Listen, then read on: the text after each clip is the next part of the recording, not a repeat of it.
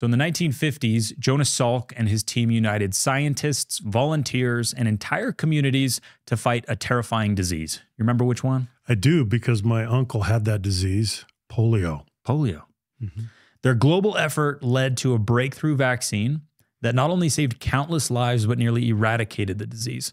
What's even more astounding than the scientific triumph is the way thousands of people aligned intellectually, but also emotionally.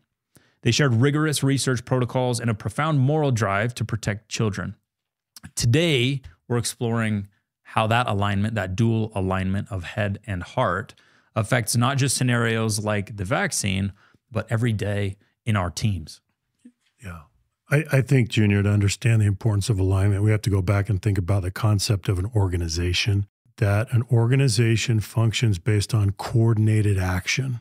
And coordinated action requires alignment. Otherwise, what do we have? We have confusion. We have people working at cross purposes. And we get, as a result of all of that, we get poor performance.